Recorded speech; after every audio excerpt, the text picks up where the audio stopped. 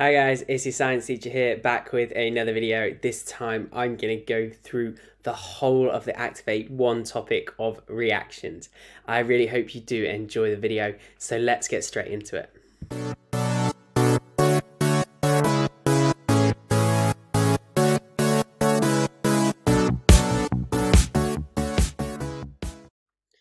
Before we start looking at some different types of reactions, we need to know what exactly goes on in a reaction, because there are two types of change that can happen. There is physical change in which bonds are not broken, and there is chemical change in chemical reactions in which bonds are broken and something new is made. So how do I know whether I've had a physical change or a chemical change and a reaction has happened? Well, physical changes are quite easy to spot because they are often reversible and you can go back to what you started with. Some examples of these physical changes include any state change, and state changes are things like melting, freezing, or evaporating. Other types of physical changes involve squeezing or stretching something. Imagine squeezing a sponge. It's going to really want to go back to its original shape, isn't it? And that change isn't permanent, is it? You can always go back to what you started with. Chemical changes, however, are a lot harder to reverse. This is because you are breaking and making bonds. Those atoms are rearranging. Even baking a cake is a chemical change. You start off with a kind of liquidy dough, don't you? And once you have put it inside the oven, bonds are being broken, bonds are being made, and you end up with a cake, don't you? And that cake has completely different properties to what you started with. And it's incredibly hard to go back to that sloppy dough that you had before. Other examples of some chemical changes are anything which involves burning, and the chemical name for burning is combustion. And we're going to have a look at some combustion reactions in a minute. Let's have a look at a specific type of reaction now, and this is magnesium with oxygen in the air. One of my favourite type of reactions, and one that actually made me love science. When you heat up magnesium under a Bunsen burner, it starts to react with oxygen in the air and you get this beautiful light come off it, and it's quite spectacular. But what is actually going on inside there? What's happening with the atoms? Well, what's happening is the magnesium...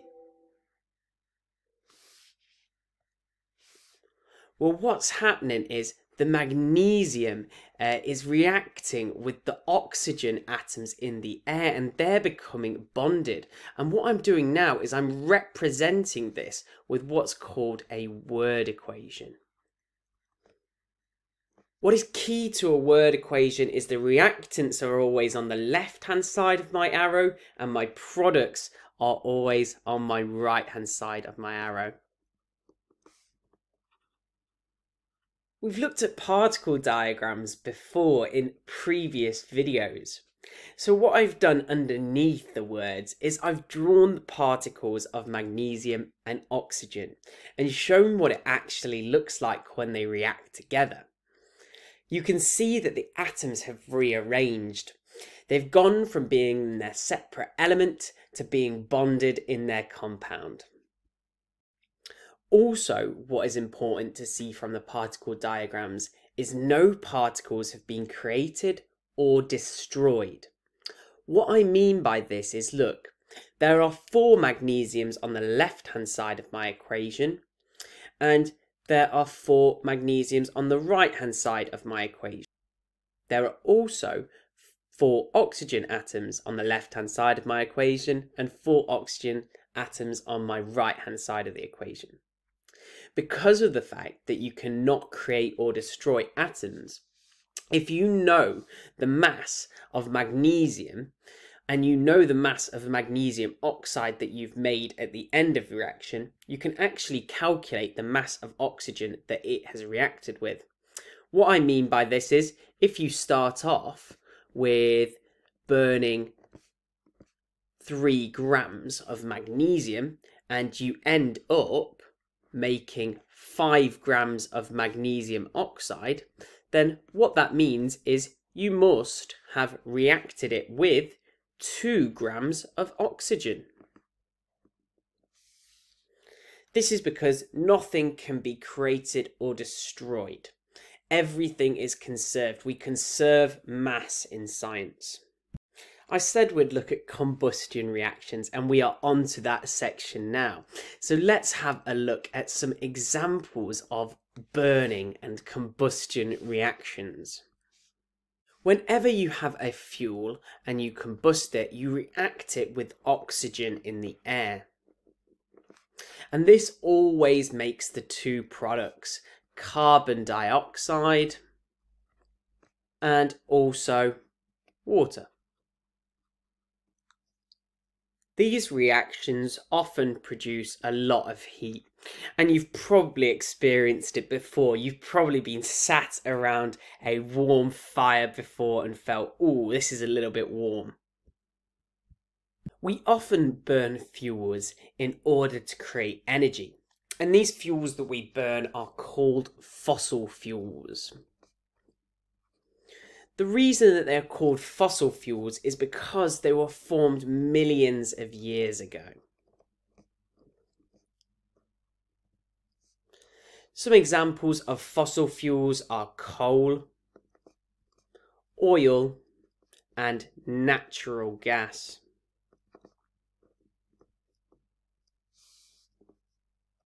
Now, just like I said on the last slide, whenever we burn these fuels, we make water and we make carbon dioxide.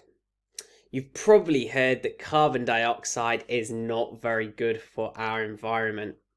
The reason why carbon dioxide is said to not be very good for our environment is because of the fact it causes global warming. This is the warming of our planet, and it's causing ice caps to melt. It's causing extreme climate, and it's causing extreme weather conditions which are very unpredictable, such as the wildfires in California that happened. And it's also causing a loss of biodiversity. Basically, what I mean by this term of biodiversity is I mean that animals are not having time to adapt to the changing conditions, and therefore they are dying out and becoming extinct. So releasing lots of carbon dioxide into our atmosphere is incredibly bad. So you might be thinking, why do we burn fossil fuels in order to get our energy? And there is a few reasons why we do this. One, they generate a lot of energy. And we have such a large population and a growing population that we need to keep burning fossil fuels in order to provide enough electricity. We also use it for transport in our cars. You like going to see your friends on holiday, and you like traveling around the country. Well, that is contributing to climate change by putting carbon dioxide into our atmosphere. Also, we've used coal for a long time, and we know that it's incredibly reliable. It produces enough energy to match our current demands. In addition to this, we already have the technology in order to use it. So it does have a few advantages, and that is why we currently use it to generate our electricity, and we use burning in our cars.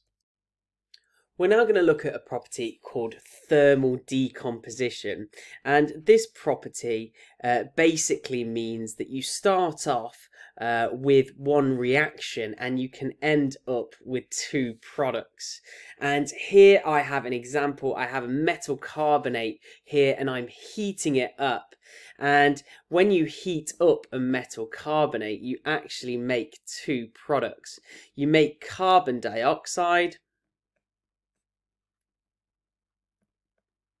and you also make the metal oxide. These are really specialized reactions that you just need to know about, and you need to know what products they make. And you also need to know how to carry it out. So here you can see I've got my Bunsen burner, I'm heating up my metal carbonate, and when I do that, it decomposes into two products. And I can test that I've actually made carbon dioxide. Here's showing how you can have a delivery tube, and this carries the gas, the carbon dioxide, down into this lime water, and the lime water goes from clear to cloudy, and that proves that you've made carbon dioxide as your product. Another example of a thermal decomposition reaction is hydrogen peroxide. And hydrogen peroxide, when you heat that up, that goes into oxygen and water. You can see that I start with one reactant and it decomposes into two products. We are now going to look at two more other examples of reactions. That's why I love this topic. We're going to look at loads of different types of reactions, and this time we are going to look at exothermic reactions, and we are going to also look at endothermic reactions. And there's a really easy way to remember the difference between them. Exothermic sounds like exit. And the reason why I remember this is because energy exits your reaction. And endothermic, I like the end bit. It's kind of like in. Endothermic takes energy in. Now, if I look what that actually means for this reaction, with an exothermic reaction, that gives temperature out. And you can tell you have an exothermic reaction if the temperature goes up. With an endothermic reaction, however, the temperature of the reaction actually goes down during the reaction. And here I have some examples, don't I? So there's a hand warmer for an example of a exothermic reaction, and over here I have a cool pack, which is an example of an endothermic reaction. Because endothermic reactions take energy in, the products actually have more energy than the reactants.